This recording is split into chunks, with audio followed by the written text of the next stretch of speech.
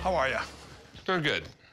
A World Series ring. There should be like an awe sound when you open that door. I'm at the pawn shop to sell my Red Sox World Series ring. I'm looking to get $10,000 for my championship ring. If I sell the 2013 championship ring, I'd take that money and I'd go buy a new bass guitar.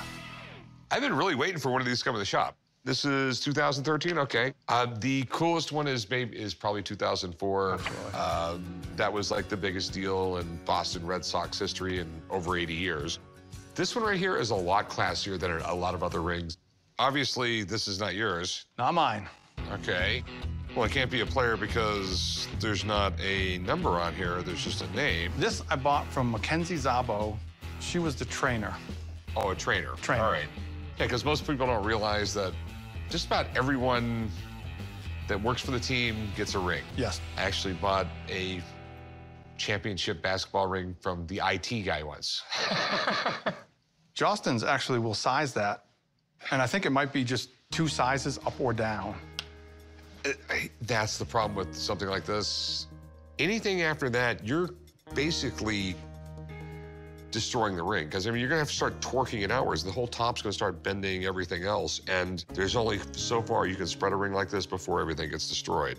It's the real sapphires, real rubies. Those are real diamonds. It's not gold. Nope. As you start going down the totem pole on employees, they start skimping on a few things. And one of them is rings this heavy have $1,000, $1,200 worth of gold, and these don't. Yep. So how much you want for it? I'm looking to get $10,000. I couldn't go near that. I mean, if it was a decent size, I would offer you a lot more money. Yeah.